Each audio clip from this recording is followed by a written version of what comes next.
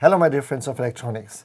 Today I will talk in this video about supercaps and standard electrolytic caps. For this reason I invite Frank. Frank's hello. Hello. He's product manager for supercaps, and well, we have this kind of supercaps, Frank, which is in the same package, very cool same package. It doesn't look something else, just a little bit different colors from here this typing, but here I have 1 millifarad and in the same package 50 farad.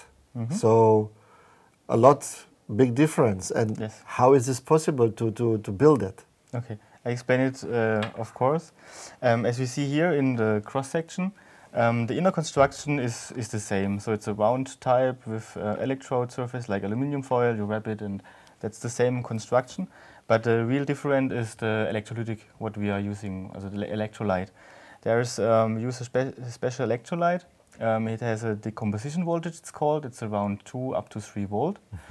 And this limits the rated voltage. And the secret behind is the active carbon, which is inside this product. It leads to a really low ESR, and this means that I can discharge, for example, a 50 farad type with up to 90 amps. Oh, right. So this is really high, and the infrastructure have to handle it. And this is the real, this is the secret behind. So I have a very low ESR, and that then can pull a lot of energy in a very short time.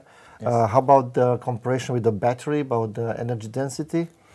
Yeah, this is really different. The energy density is really low compared to battery, but the power density is really high. So this means I can charge it really fast and discharge it really fast.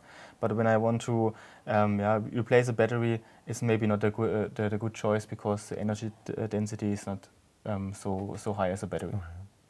Thank you so much, and I just can remark that Frank have a nice webinar which you can click on this link below.